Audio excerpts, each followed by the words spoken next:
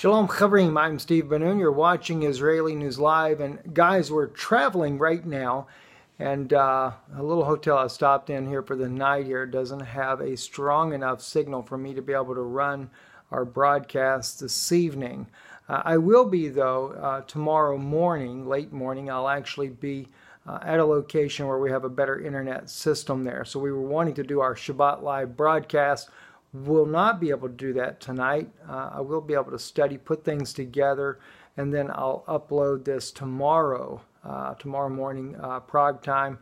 It'll be too late in the night for you guys over in the United States, probably about 1, 2 o'clock in the morning for you guys. But once you do rise and shine for that Shabbat message there, you'll be able to enjoy it, I'm sure. I'm Steve Ben-Nun. You're watching Israeli News Live. Erev Tov.